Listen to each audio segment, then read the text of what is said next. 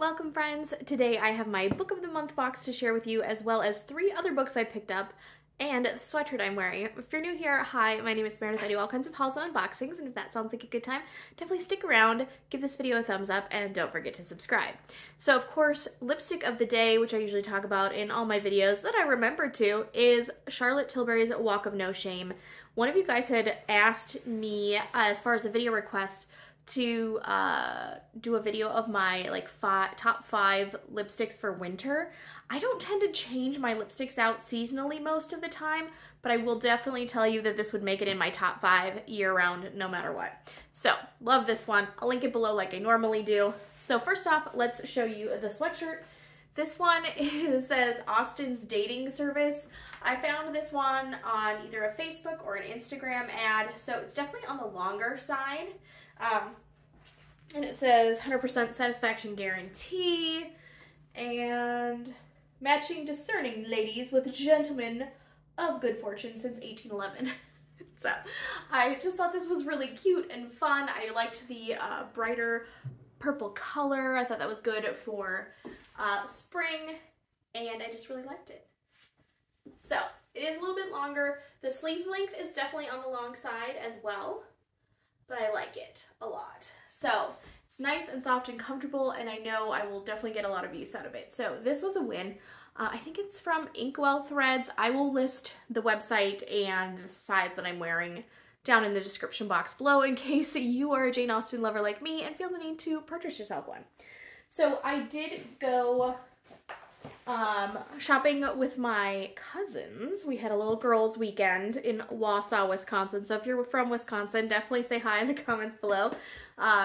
It's sort of in between. I live in the Twin Cities area of Minnesota, and my cousins live on the far side of Wisconsin. And so that was the best place to kind of meet in the middle. So we went ahead and did that, and we had a great time. And of course, we hit up the bookstore because we're all book nerds. So I did get my book of the month box, so I'm going to show you which book I picked, as well as one of you or someone signed up using my link. So I did get a free book because of that, and some pins. You get points, I believe. So I got some reaction pins, so you can put these on like a backpack or a canvasy tote bag, that kind of thing.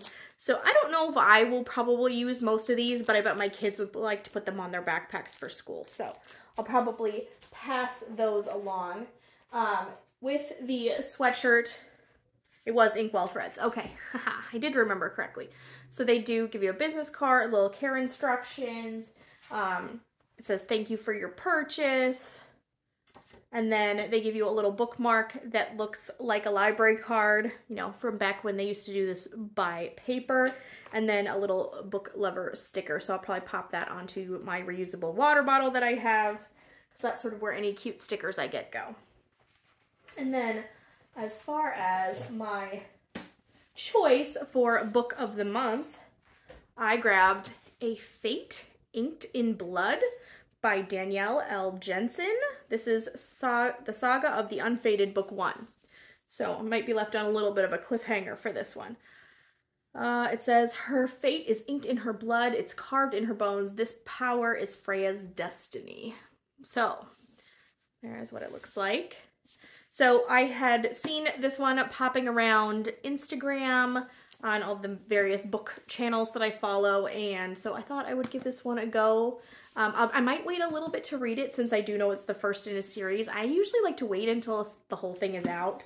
I might have mentioned that before. I don't always do that. Sometimes I get sucked into a series too soon, but you know how it is. And then the second book that I selected as my extra book is from Rebecca Ross. Or no, I might have had a month. I might have skipped a month because I didn't like the book selection. Maybe that was why I had an extra book. I can't remember. Don't quote me on that, but it might be. So anyways, I picked up Ruthless Vows by Rebecca Ross. This one is the second book in a series, and I had gotten the first book before, so I was like, well, I might as well just go ahead and grab both of them since it was one of the options for me to get. And so I will be reading this series soon. This came highly recommended. One of you guys mentioned to me that you really loved this series and that you kind of devoured it. So based on that recommendation, I grabbed that. And then the 3 that I picked up at good old Barnes & Noble are The Spy and I by Tiana Smith. So this is a twin who gets mistaken for her CIA, undercover CIA operative twin sister, and it's her sister's CIA partner that finds her, and they have to go on an adventure together. It sounded very intriguing, so I can't wait to read this one. I think it's going to be next on my TBR, my to-be-read pile. I picked up Other Birds by Sarah Addison Allen. I think I have read all of her other books, and I absolutely love her as an author. She has this really great way of imbibing magic into her stories in a way that doesn't feel like you're reading a fantasy novel. It feels like you're reading just a regular book. So it's not necessarily fantasy and it's not necessarily romance, but she just has such a way with storytelling, which is really cool. So Sarah Addison Allen, I highly recommend